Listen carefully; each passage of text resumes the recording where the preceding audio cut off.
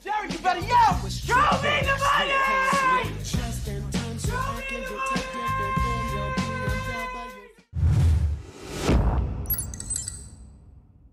What's up, my homies and fellow NFT collectors? As of yesterday, all users on VeVe now have the ability to KYC their accounts and to cash out. So today's video is going to be talking about how to get your account KYC'd so that you have the ability to cash your gems out into actual money or cryptocurrency. So first off, KYC stands for Know Your Customer, and this is a process, if you've done cryptocurrency before, that you know that every exchange, cryptocurrency exchange, makes their users go through to verify that they are who they say they are before they can cash out their cryptocurrency into actual money. And VeVe is going to have that KYC process as well in order for users to cash their gems out into money. So VeVe's tweet yesterday pointed out that they are now officially in the public beta for KYC and Payout. So from this point on, all users now have access to Payout if they have been successfully verified through that KYC program. And they linked a document, a Medium article that lets you know what requirements you need to complete the KYC process, and we're going to go through that today. The VeVe KYC process has 3 steps. You got the selfie, you got your proof of ID, and then you got your address verification, and it goes in that order. First off, you're going to get your selfie verified, which you'll take with your webcam or with your phone. And then next, your photo ID will be verified, and that will have your address on it. So your proof of address will be next, and that will have to match the address on your ID. So let's get into some of the tips to ensure that you get accepted for KYC. First off, it says your document must contain your full name and home address, and keep in mind that home address has to match your proof of address. And all corners of the document need to be visible when you're taking a picture. We're going to get into some troubleshooting if you have some problems with that.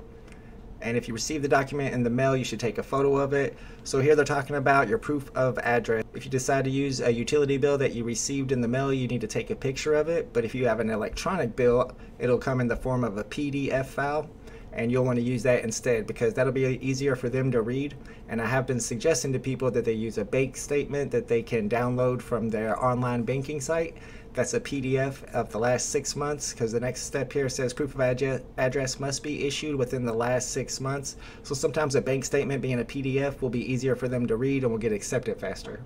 The next tip says you can use your ID document as proof of address if it contains your home address information, but in this case you will need to provide another ID document as your proof of identity. You can't use the same document to prove both your address and your identity. So what they're saying here in that 3-step process, if you decide to use your ID since it has your address as your proof of address, the 3rd step, you'll have to have another picture ID to be your 2nd step, the proof of ID. And the last tip lets you know that the ID document you use for the ID check can be for a different country than what you use for proof of address. They realize that people can live somewhere different to where they were born, of course.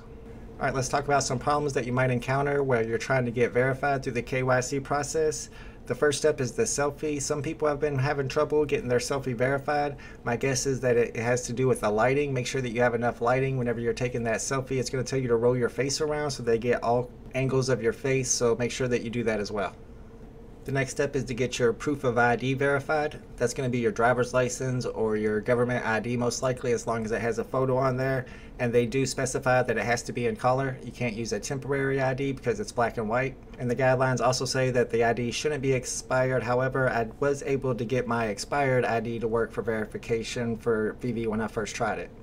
You can either attempt to verify your VeVe account through the KYC process on the web app or through an Android mobile phone. You can't use an Apple device. And as you're attempting KYC verification, this page right here is going to pop up. Normally the verification only lasts 5 minutes or less, but with a lot of people trying to verify through KYC right now, it's been a little bit slower. So you can stay on this page right here and wait for your answer to come through, or you can X out of this page and watch your email for a response to whether you were verified or not.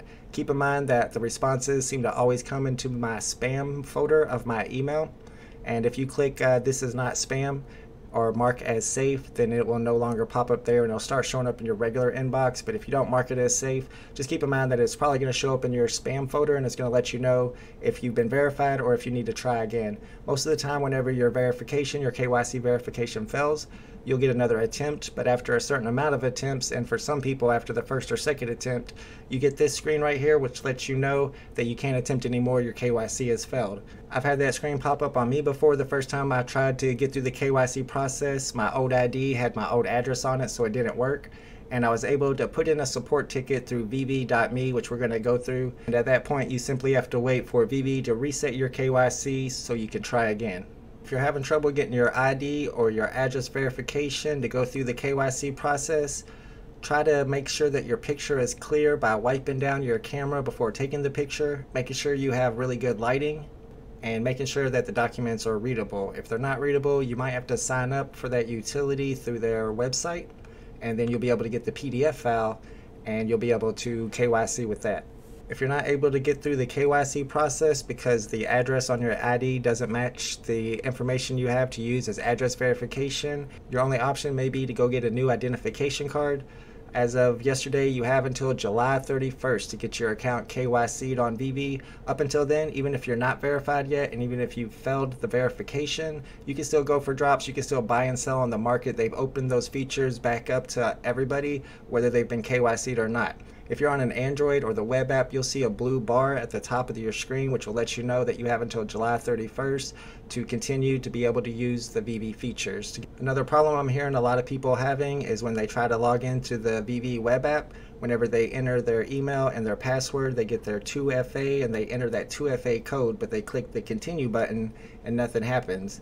It seems like the only solution for that right now is to reset your password. You might not be able to reset it through the web app, so you have to reset it through your mobile app and then use that new password to log in through the web app. And if it still doesn't work, the only option from there is to put in a support ticket at VeVe.me. So if your KYC verification has failed and you're not able to attempt it again, or you're not able to log into the web app, go to VeVe.me, the website. I'll link it in the description below. And at the top right here, you'll see a button called support. Click on the support button. And then at the top, you'll have a drop-down menu for the Contact Us option. Click on Technical Support. And from this page, at the very bottom, you'll see a button for Next Steps. And after you click Next Steps, you'll be able to submit a support ticket. Make sure you read all the information before submitting the support ticket, and only submitting one support ticket for the problem. And you should be able to get your KYC reset within a couple days. I know they probably have a high load of people requesting it right now, but as soon as that's reset, you'll be able to attempt it again. And then you have until the end of the month to get your account verified so that you can continue to go for drops and buy and sell on the market. Once your VeVe account is verified through the Know Your Customer process, you will then have the ability to pay out your gems to cryptocurrency or to actual fiat money to your personal bank account. It says here you must have a minimum balance of 1,000 gems enabled to qualify for paying out your gems to cash or cryptocurrency, and the minimum withdrawal amount is 100 gems. So you'll have to have 1,000 gems in your account at least, and the least you can withdraw at a time is 100 gems. There is a 10% withdrawal fee, so you can expect that as well.